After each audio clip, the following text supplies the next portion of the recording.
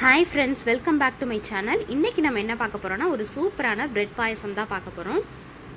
நம்ம பாத்தீங்கன்னா எல்லா பாயசமும் ட்ரை பண்ணிருப்போம். இது கொஞ்சம் டிஃபரண்டானது. அதுவும் இல்லாம டேஸ்ட் வந்து செமையா இருக்கும். ரொம்ப ஈஸியாவும் பண்ணிடலாம்.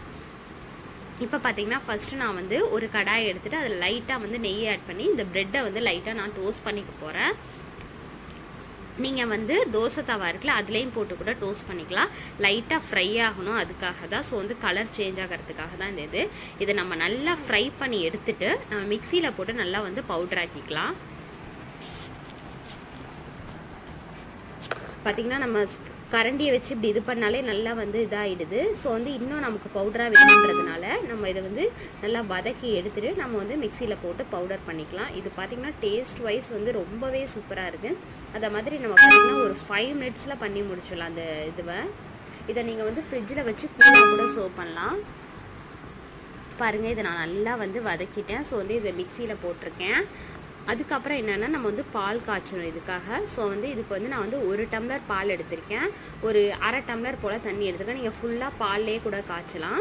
ஸோ வந்து பால் நல்லா கொதிக்கணும். ஸோ பால் கொதிக்க கொதிக்க தான் அந்த டேஸ்ட் வந்து டிஃபர் ஆகும்.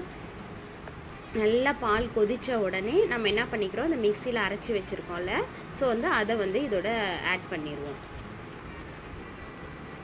இந்த பாருங்கள் ஃபைன் பவுடர் ஆக்கி வச்சுருக்கேன். ஸோ வந்து இதை வந்து அந்த பாலோட நம்ம வந்து மிக்ஸ் பண்ணிக்கலாம். நல்லா கெட்டி ஆகாமல் நீங்கள் வந்து நல்லா கிண்டிகிட்டே இருங்க.